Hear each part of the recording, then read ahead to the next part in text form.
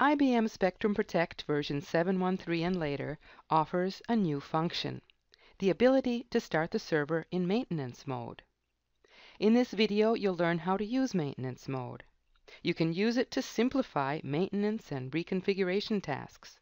You can also use it to verify that the system is working correctly after an upgrade or other major change. By the way, IBM Spectrum Protect is the new name for the product formerly known as IBM Tivoli Storage Manager. Let's start by reviewing the benefits of this new function. When you start the server in maintenance mode, you disable operations that otherwise might interrupt maintenance or reconfiguration tasks. You also disable operations that might be adversely affected by those tasks. You can start the server in maintenance mode to verify that it operates correctly after a major change. For example, if you upgrade the server, restore the database, resolve storage issues, or change server settings, start the server afterward in maintenance mode. And here's another benefit. You start the server in this mode by running a command. In contrast to previous releases, there is no requirement to edit the server options file. Now let's see how it works. On the Operations Center Overviews page, hover over the globe icon and click Command Builder. Select the server that you want to stop. Then type HALT and press Enter. To confirm your choice, type Y.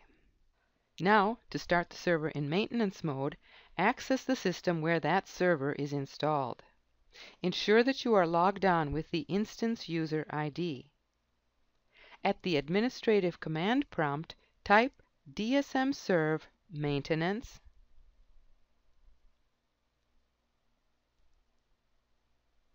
and press Enter. You will see a series of messages. Wait until you see the confirmation message, the server is in maintenance mode. The server is running in the foreground, and operations that could take considerable time are temporarily disabled. For example, administrative and client schedules are suspended. Reclamation of storage space on the server is stopped. Inventory expiration is stopped. Storage pools are no longer migrated. In addition, clients are prevented from starting sessions with the server. To resume server operations in production mode, stop the server again by using the HALT command. The server is running in the foreground, so you can issue the HALT command in the Server Console window. Type HALT and press Enter.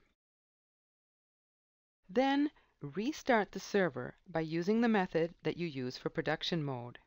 Operations that were disabled during maintenance mode are automatically re-enabled. And that's it. In conclusion, IBM Spectrum Protect version 7.1.3 and later offers a new function, the ability to start the server in maintenance mode. Use it to simplify your administrative tasks. It's another smart idea from IBM.